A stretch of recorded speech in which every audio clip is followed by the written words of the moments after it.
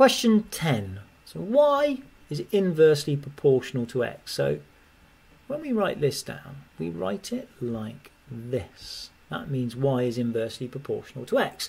And now we write it sort of as an equation. So it means some number, we just happen to call that k, over x. Y equals some number over x. Now, it always gives me a link here so I can find out what the k value is. So I just substitute those values in.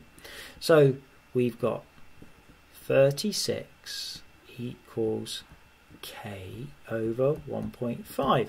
So if I multiply both sides by 1.5, so 36 times 1.5, that's going to give me 54. So I can rewrite this as 54 over x.